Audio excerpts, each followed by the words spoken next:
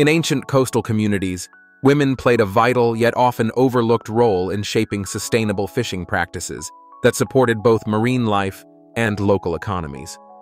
From the Pacific Northwest to the shores of the Mediterranean, these early environmental stewards understood their ecosystems on an intimate level. Using seasonal harvesting, they fished when species were most abundant, preventing overpopulation strain and allowing fish to reproduce. Techniques like using hand-woven nets made from natural fibers avoided harming juvenile fish or damaging fragile reefs. In some cultures, women led communal fishing rituals where catches were shared among everyone, ensuring no resources were wasted.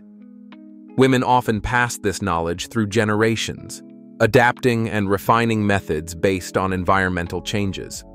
They used environment-friendly bait derived from native plants and created tide calendars for responsible fishing windows. These traditions helped preserve important spawning grounds and maintain balance in underwater ecosystems. Today, modern marine biologists are rediscovering these age-old techniques and applying them to conservation models. By studying historical records and collaborating with indigenous communities, scientists link ancient wisdom to contemporary sustainability goals.